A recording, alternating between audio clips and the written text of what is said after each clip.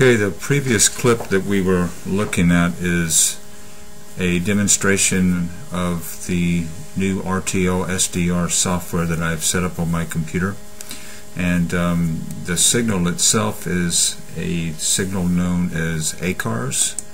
And I'm here at the RTL-SDR.com website, and they have a radio signal ID guide that will help you identify anything that you hear on the radio and be able to have an idea of what it is that you've dialed in.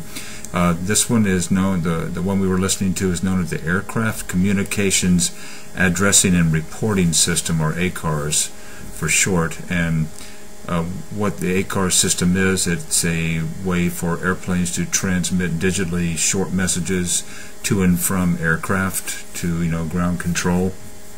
Simple messages. Here's a sample of what the RTL-SDR website is showing.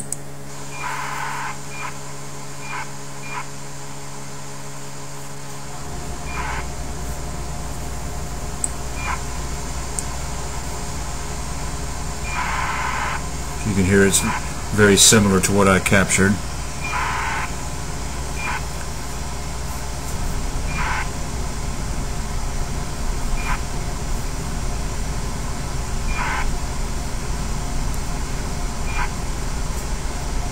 And this signal here looks very similar to what was picked up on my computer. That frequency for ACARS is 131.550 megahertz in the AM mode.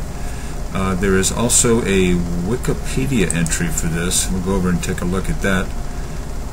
And yeah, Wikipedia, ACARS, Aircraft Communications Addressing and Reporting System. And on this page, they give a typical VHF transmission, what it is that you find in there, and this is what they're talking about. It's very simple digital stuff that's sent from the plane to ground control.